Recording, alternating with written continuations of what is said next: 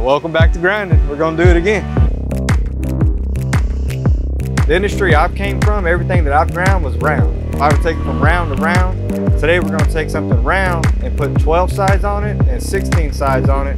Basically a dodecagon. A dodecagon on the dodecagon. It's a long thing to memorize, dog. Dodecagon. Spell that! I can't even spell it, but I can grind it. The dodecagon is a 12-sided polygon, and on this OD we're gonna put a hexacadagon, which is a 16-sided polygon.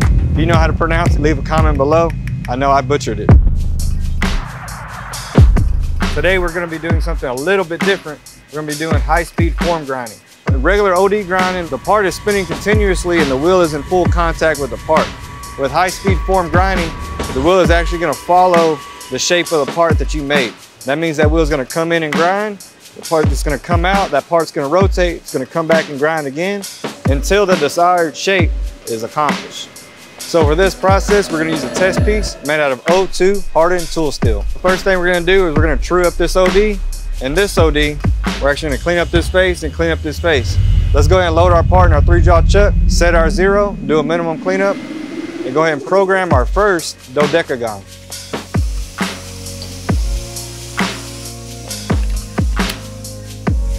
So basically what I've done up to this point is I moved my wheel where I wanted it in X and over where I wanted it in Z. Where I'm putting it in Z is this, they call it a grind relief. So I want it just over that grind relief. So what I'm doing here is I'm setting my X0 and my Z0. I've got the wheel into position. We're gonna go into setup. So right here, it wants us to move close to the workpiece diameter. We got ahead of the game by getting already close to that workpiece before we went to this screen. So from here, I just hit position OK. Same thing, I've already got the wheel exactly where I want it. So we're gonna hit position OK. From here, we're gonna go ahead and close the door, cycle start again. As you see the wheel move back, it's gonna turn on. For safety, I always like to come in on my workpieces with a dead wheel. You always wanna do that. It says approach and touch the workpiece diameter. So we're gonna turn our wheel on. We're gonna use 10th increments to move down in X to get a full cleanup. We're gonna be utilizing our sensitron so we can know when we have a full cleanup. So there's our sensitron. So it looks like we got a full cleanup. Position OK. Now the wheel's gonna go back and it's gonna come down into our Z0. Once again, we're gonna turn our wheel off. So since I positioned my wheel right in that grind relief, I don't have to move it over to Z because I set my Z0 exactly where I want it. So from here, we're gonna go ahead and hit position OK. And we just set our Z position. We're gonna open our doors, check X, put in Z0, because that's the Z position we wanna use, and then our part is gonna be registered. So as you can see, I got a full cleanup on the part. So to check our part, we're gonna use our Mitutoyo 2-3 OD mic.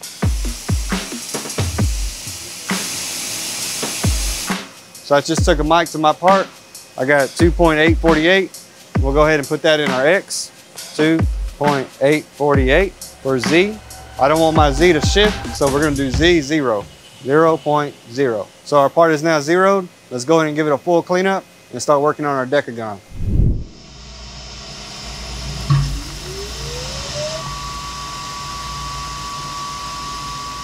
As you can see in Z, since it's a straight plunge, it's just gonna plunge straight down and not move in Z. So I programmed it that way because the top of that OD is very close to the jaws of that chuck. So another reason why I wanted to do a minimum cleanup over this entire part is that it's just so bad out of round from the heat treat process that if you try to do something complex such as a polygon on it, the wheel's not gonna be in full contact with it.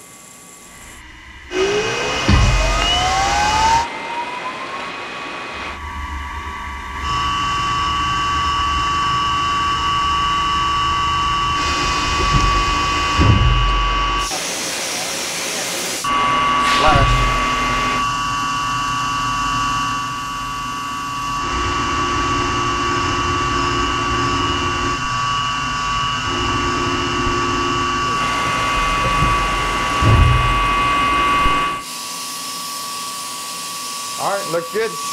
Parts trued up. Let's go ahead and put our dodecagon on that small OD. All right guys, so now I'm gonna show you a simplified version of how I wrote Studer's high-speed form grinding. If you wanna see exactly how I done it, check out our Titans of CNC Grinding Academy. All right, so first thing I'm gonna do is I'm gonna go to programming.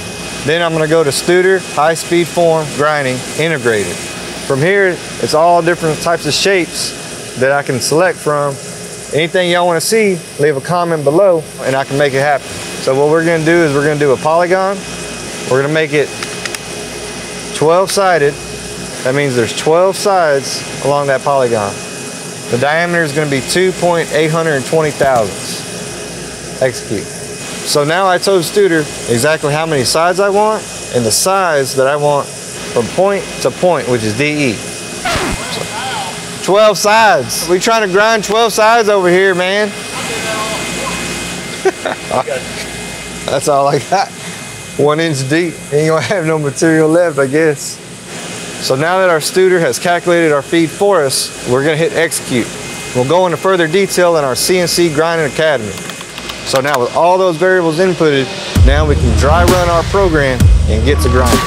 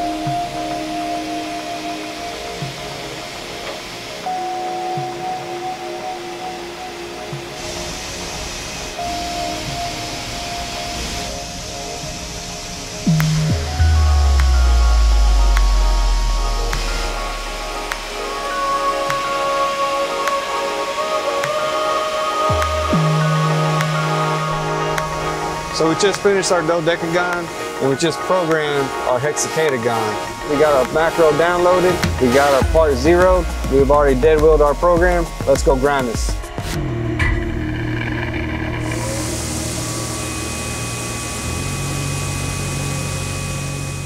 There it goes. Never in my life would I thought I would be grinding a polygon on a cylindrical grinder. You can already start to see the flats on it. So the left side of the wheel is getting pretty flooded, the right side of the wheel is getting pretty flooded, and the center has a nice overspray. So that entire area being ground is getting a nice coolant flow, minimizing sparks and really washing away that swarf, creating a very good grinding environment.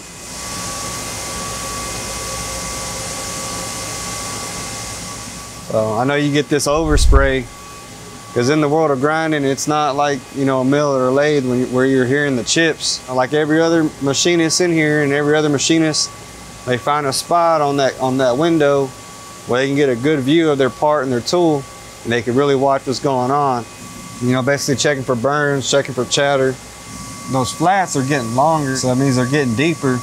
You can really see it on the Sensitron increasing with each end feed. They were just under that halfway line. Now they're starting to peak over it. What the Sensitron does, it lets me know when the wheel is in full contact with the part. That's what I'm seeing by these peaks. That's like my heartbeat on like 8 cups of coffee. So now we're above the line, and it looks like it's about to start sparking out.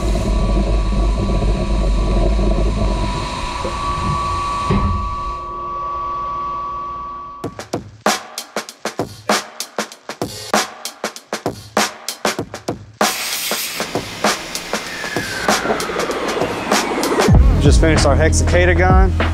We first completed the, what's that called? The dodecagon.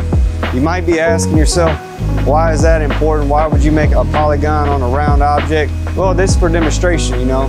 This is how they make camshafts. I personally had a lot of fun programming this part. There's 2 separate macros. There's 2 different ODs, 1 0. I'm amazed at what the Studer can do. The Studer S41 does a phenomenal job of teaching me something every day.